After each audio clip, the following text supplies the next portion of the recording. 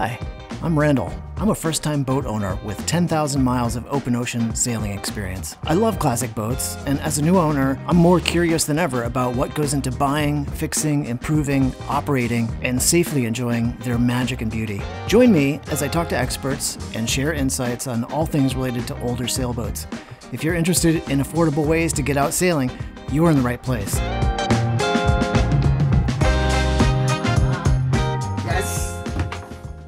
I just got a text from Walter Schulz who said, "What are you doing goofing around on that boat? Why don't you come over to New Bedford and have some fun with us and go for a sail?" So you don't have to ask me twice on that one. I'm going to knock off for the day, head over, and maybe we're going to sail in a Shannon. Anyway, you're coming with me. Let's go.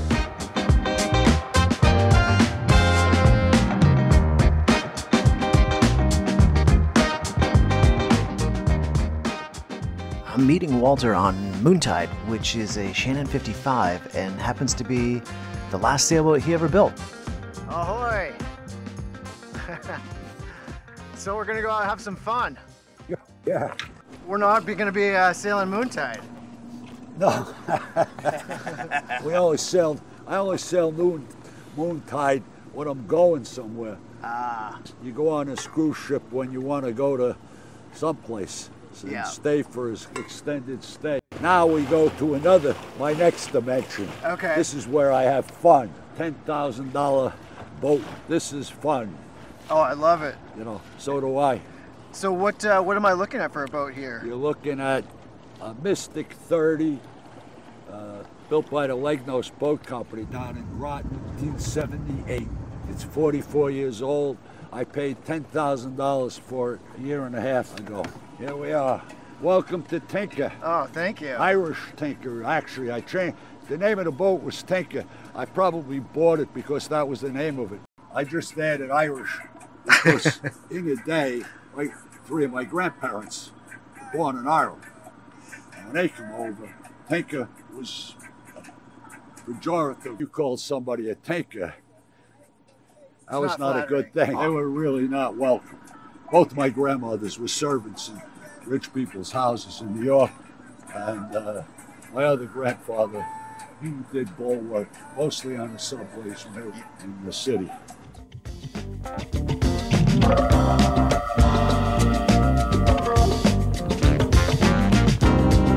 I'd been sitting up on the beach for 3 years, but I wanted a gaff rig boat.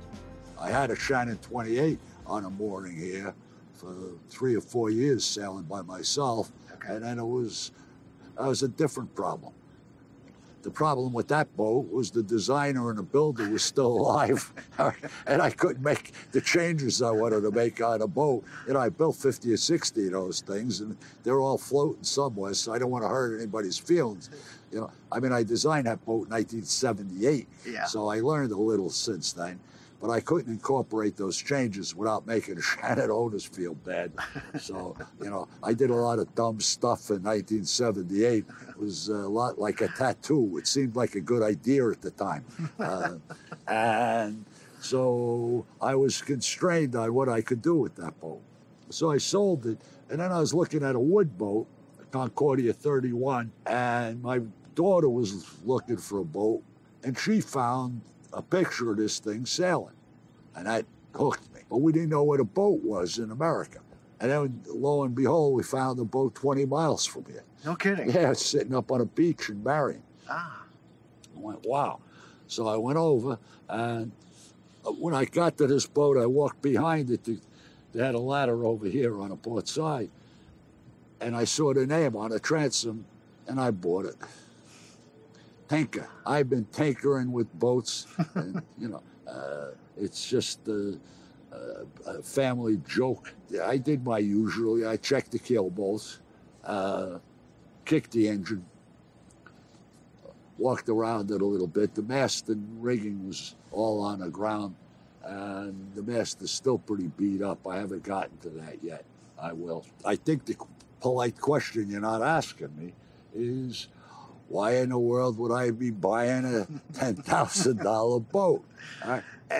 It's because I loved them.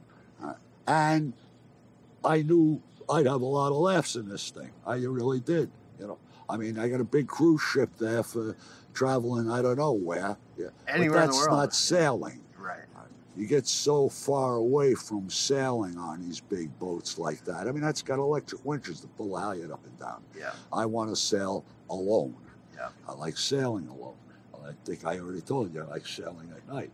So I saw this thing and it worked. It had a bunk down below that I could fit. Yeah. Steps are a little steep. Peter Legnos must have been a very athletic young man in 1978. I mean, this boat's 44 years old.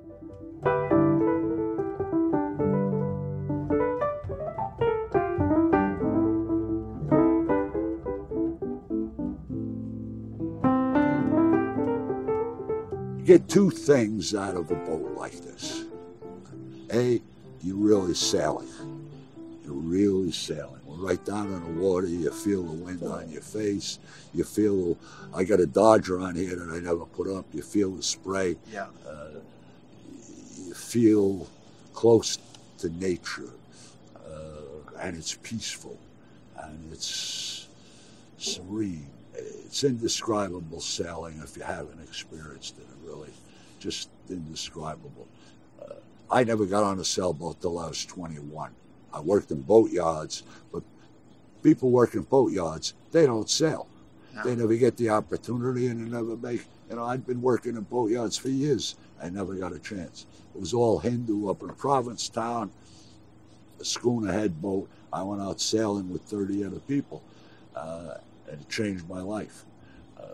There's a line, it was a Shannon owner gave it to me. I had a hole in my heart that I didn't know existed for sailing.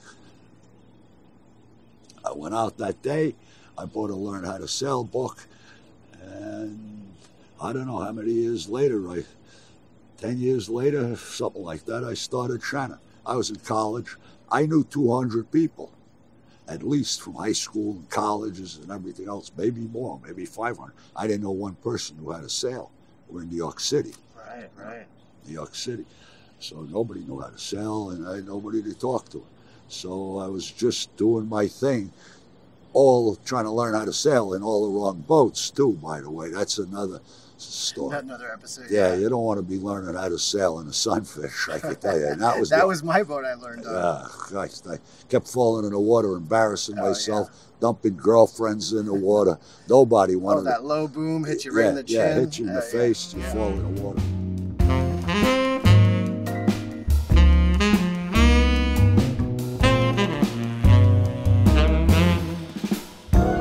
I actually knew this was going to come up. My bookkeeper yesterday, I said, how much money do I have in this crate? Yeah.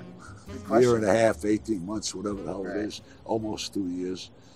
I have $13,384 and some change. All right, and I've been buying this. I bought in the consignment shop. Oh yeah. All right, that's going here because it's too hard for me to reach that. Okay. I'm by myself. Yeah. Over there, you'll see when we pull the sails up, I took a windlass and bolted it down because on gaff rig boats you have two halyards. Yep. You've got a throat halyard and a peak halyard. That's a real problem for a single-handed. So on them, even on my big schooners, Defiance and Sarah Jane, I took a windlass. I also hid it. I didn't stick it up on a deck like that. Yeah. I hid them below so that I pressed the button for the throat and I pulled the peak up by hand and I looked like I was really doing it. See, what you get with a $10,000 boat, what you really get is you get a year-round activity. Yeah. If you get a boat that's all spiffy and shiny and doesn't need anything, you get a 3 or 4, or depending on where you are in the country or the world, you got a season. Okay, that's great. I've had a great season sailing this boat, even though I don't have the right headsails on it. That's another long story. But doesn't stop you from having fun. That's right. I don't care how fast I'm going. I don't care who sails by me. I didn't design this boat. I didn't build it. What do I care? All right, go. You know, like the boat. Go call Peter Legnos down in Groton and tell him if the boat's slow. It's actually not. We had this boat out. I had Kevin with me, and I don't know, we had 25 puffs to 30. Oh, nice. Yeah, and I oversailed it. I drove the decks right under the water. I was having such a good time. We got soaked. I didn't even bother to put the Dodger up. And the seas and spray were coming over, we're laughing. And then I was in this spot where I had to get the main down. Yeah. And you'll see it today. I did some damage. Okay. That was about a week and a half ago. I lost the lazy jacks on the port side. Yeah. So when we drop the sails after we go out sail with lazy jacks, the sail, I can handle that sail by myself when it comes down. Yeah. Today, I didn't get around to fixing that. And you'll see it taped up.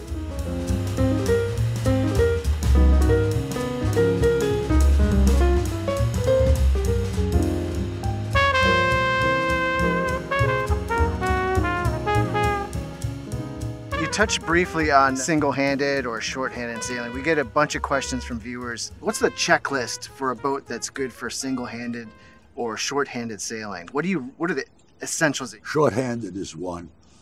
Single-handed is another. Yeah. Short-handed with Janet. No problem. Right? She steers into the wind, and I pull the sails up on the. I mean, the two of us were sailing not at young age, by the way. Yeah.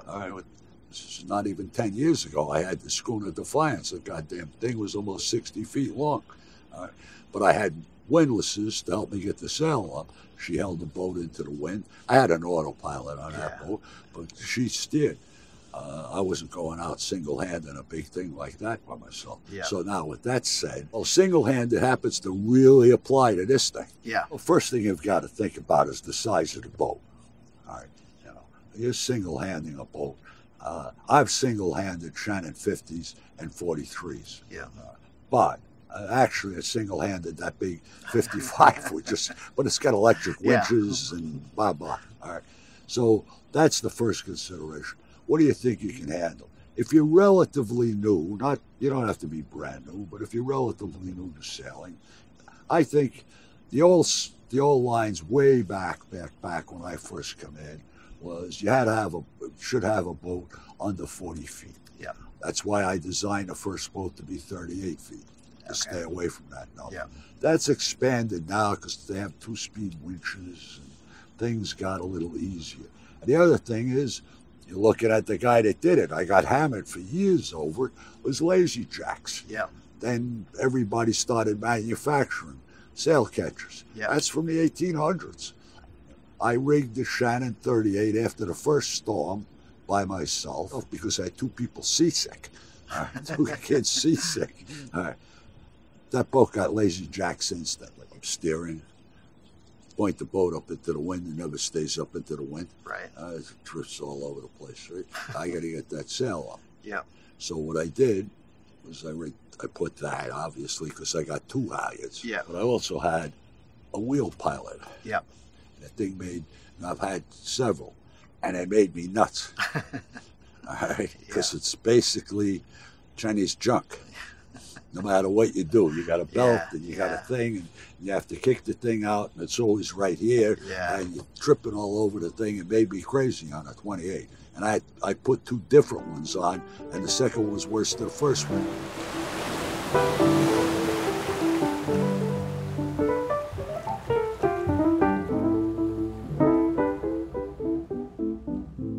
Single-handed. When you're by yourself, you've got the wheel, if it's a pedestal here, like everybody has instead of this ring. Where are the winches? Where's the halyards? Yeah. You got to get them. Means you have to leave the wheel. That brake on the side of a pedestal, doesn't work. No. Right? You're going too slow. You've got to have the boat pointing up into the wind. Right. And you've got to get from there to there. Right? An issue that I actually have on this boat today. Yeah. I've kind of got that rigged, but I have to leave the wheel. What I'm doing now, of course, because I can, is I'm rigging an auxiliary switch right here to turn the windlass on. I'm not a kid anymore. You're going to jump back and forth. You're going to straight, hold it into the wind. And I also jerk it around out here in Newport Harbor. There's a lot of commercial traffic. I don't like to aggravate these people screwing around in their face. They're trying to make a living, you know. They don't need some old dope like me jerking around all across the harbor. I mean, it kind of reminds me of some of the controls and what you said about your designs. Even the 43, you said a lot of your clientele were a little bit less nimble. They're a little bit older. They're like me. You put a lot of the controls back in the cockpit. That way, everything's pretty much accessible without having to go on deck. You don't leave the cockpit. I don't leave the cockpit in this boat. That's why I don't use the staysail. This thing has another sail up there. It's down below. That's a no-go. I mean, any fool can throw money up in here. The problem is, it's no fun. All I'm doing is handing somebody a credit card or I'm signing a check. That's it. Where's the fun? The fun lasted maybe about 10 seconds. The other thing I love is hanging out in consignment shops. That's like a big candy store. So when I go there, I paid $40 for 2 of these. Now it's all including the bronze? Yeah. Wow. And these are off, they told me off a Sea Sprite, 25 or whatever it is. Perfect. Because my problem here when I'm sailing, by the way, this, I had to get around, talk about not getting around to stuff. This is the jib sheets off of Sarah Jane, which is a 42-foot schooner. Oh, jeez. They happen to be handy, and I tied them on last year, and they're still on. But I'm gonna mount that back here. So when I'm at the wheel, right, I'm not jerking around, and you got to release one and pull on one and blah blah. All right. So those winches aren't working for me. So for $40, you know. Now where would I buy this anyway? Besides, forget I want to spend thousands of dollars to solve this problem. Where? What are you gonna do? What are you gonna do? Where's that come from? It comes from the consignment shop, and it's fun. It's fun for me thinking about, okay, here's the problem. How do I solve it? What do I do with this? I'm an old man, not that agile. I got to jump around to get these sails up and down by myself. So I got a downhaul on the main. I put that electric windlass. Nobody needs an electric windlass unless you have a gaff rig boat.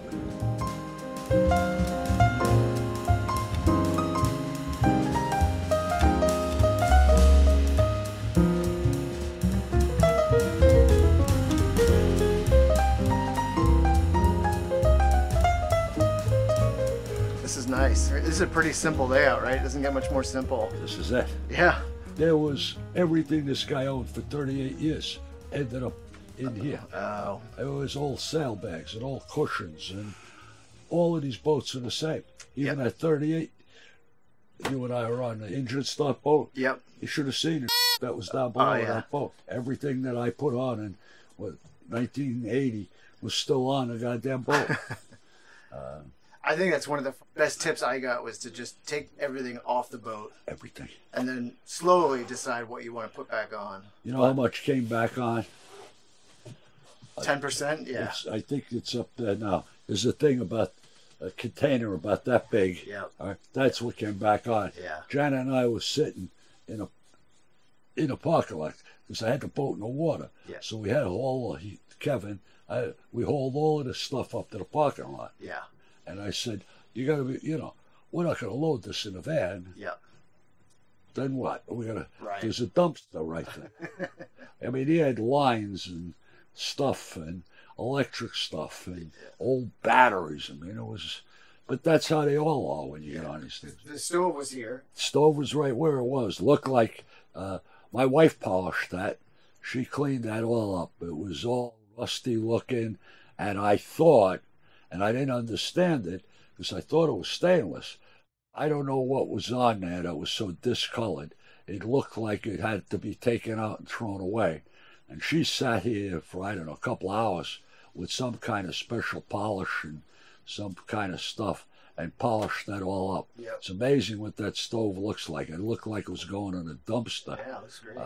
She didn't get to the Charlie Noble stack on it, though. Yeah. That's still... That's what the whole stove looked like. How about the galley? We got a little fold out. This looks like a little bit of cleverness here. Yeah, that's it. That kind of comes It's up. got a flip-up thing. There was a alcohol stove in here. Here, this is a special Randall, based on your. There was an old alcohol stove in here. Look like a fire trap. And I won't have a boat with alcohol. I've been into boat fires over alcohol. I even set an employee on fire with alcohol. It was actually funny. We put him out with a garden hose, his pants, but it was good for a laugh. So that's propane, and then putting in a big fancy propane locker was not anything I was interested in. Yeah. So this is what you could have had on the Schulz. Yep. That's it. I could have just had like 10 And of all I make on there is coffee. My other daughter bought me a thing called a French press or something, and it was horrible. What I like boat coffee. I just put the grounds right in a pot and boil it. Wait about 4 to 6 minutes, and drink it. a little bit of jet fuel. Just don't drink the last mouthful in a cup. The water system is non-functional. Okay. It's got a foot pump that's broken. Another consignment shop special. Yeah. I got to go to the consignment shop. I'll throw a bladder tank in here. I got bottled water, so I don't care. Would you ever drink out of it, even if it's like a new bladder? Would you drink out of it? Oh no, never drink boat water, marina water. It's you might as well be sipping water out of a sewer in New Delhi. All right, you don't want to, because that's those hoses that they use are not potable water. Yeah. They use garden hose junk. You never want to drink water out of a faucet. I won't brush my teeth. Now, forget this boat. Yeah. On that cruise ship you just saw, in every head, there's 2 of them. Yeah. There's bottled water. Yeah. To brush your teeth. Yeah. You don't want to brush your teeth to wash your mouth. But, and washing my face is even one of those. Yeah. The water that comes out of faucets in marinas is terrible. You never drink it.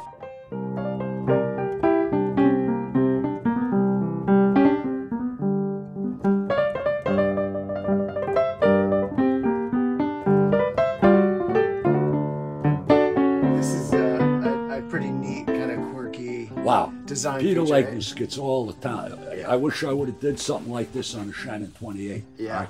Because this, is brilliant. Absolutely brilliant. All right. Look at that. I put that battery switch in, and I put that electric panel. This boat was all fused. Yep. I got that panel out of a consignment shop, by the way. I did. That panel that I put in there it's missing a couple of breakers, and I haven't gotten around to it yet, and labels. Yeah. But I picked that up at Sam's up in Wickford, Rhode Island. Oh yeah. Sam. The consignment. That's salvage. where that panel comes from. Yeah. I got all stuff all over this boat, because it's like a toy store to me. No, that's a fun feature. It's kind of perfect because you don't really need the headroom when you're seated. So. Yeah, you got to kind of crawl in there a little bit. Somebody tried to hook a shower up at some point years ago, because there's a shower head in there. Okay. But I never saw any evidence of pressure water. It's got a foot pump down here. That's broken. Yeah. That doesn't work. That's defunct. And I couldn't find one, by the way, at the consignment shop. I might have to actually break down and buy a new one. No, don't do it. I can't believe it. But, no, I spent out in Cuddy Hunk alone. It was me and me. Yeah. Have you slept 4 on the boat before? No, just me right here. Yeah. Because you've got room for 4 to. Yeah, more, there's right? a full. Actually, after you couldn't get in this boat, there was just the wall. I had this boat for months before I saw the forecastle and those bunks up there. At least months, maybe 3 or 4, before we got all the junk out of it. Yeah. I laid down there, never slept, and I just wanted to see how bad the cushions were. Yeah, I mean, you've got that hatch right there for a nice little afternoon it's nice, breeze. Yeah. The hatch. I also have, actually it was with the boat. wind scoop. Oh, nice. Yeah, That's great. I got a wind scoop. Now, and all the junk that was on this boat that I threw away, probably the only thing I kept was that wind scoop. Yeah, there's a locker up there for my jackets and stuff, but it's easier for me to grab it right here. Yeah. Than climbing up there. Nobody's checking how neat I am or not. No, it's charming. It's all I need. Actually, a lot of the people watching your show, if you got 2 kids and you're on this boat, you're going to have a ball. It's 30 feet. Yeah. Kids go forward, sleep. Folks, adults sleep here, and the whole thing is like a thing. It's like a playpen. Yeah. My girls were always up forward, and they fixed up their own bunk. Everybody gets a bunk. Yeah. So they put their own stuff. Right. That's theirs, and they'd spend hours up there reading, coloring, whatever. Are you going to do anything major as far as improvements or enhancements to the boat? No. Other than rigging for your single hand. No, I got to change the headsail. Yeah. That's it. There you go. What could I do to this thing? Yeah. Make it any better? Oh, Look at me sitting here. Not that it's got all the junk out of it. What else could I do to this thing? Yeah. There's nothing. That's in great shape, too. Well, it didn't look it, by the way. Okay. Aaron and Janet, yeah, just Aaron and Janet, they were in here with Clorox and soap, and this did not look like this. Oh, I bet, yeah. You know, you look at it now, and of course, this boat is a fake out. Actually, I did put this in. I love this little light. Yeah. I have another one, oil lamp that I put out. It's was made for kerosene. I put oil in out in the cockpit. That's what I was sitting out cutting up with. But the outside of the whole boat needs to be oiled. Yeah. It's got that sea towel stuff on it. But who cares? You heard me say, if I'm on a boat, people are looking at me, what do I care what it looks like? The decks aren't oiled. What? Who cares? I don't see it. And I'm looking at their pretty shiny boat that they've just spent 2 hours washing and whatever the hell they've done. Or I'm looking at a $10 million house in Martha's Vineyard, Edgartown, in this thing. Yeah. So I got my big investment of $13,000, and I'm looking at, and I got a better view. Did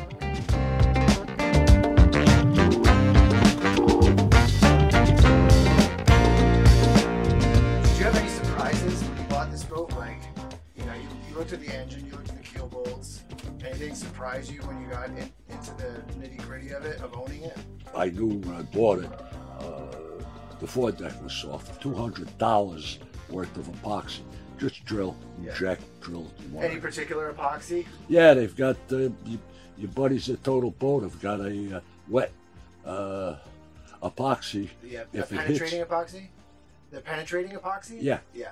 And injected that, drilled little 1/4-inch holes, Yeah. and I don't know, spent 4 or 5 hours injecting. Yeah. I had 2 gallons of that stuff. It's not cheap, Yeah. but it's it's all done. Yeah. Jump up and down on that deck. Yeah. And the only reason I put that in is I mounted another block up there, and I bolted through so that I can retrieve the mooring by myself. Yeah.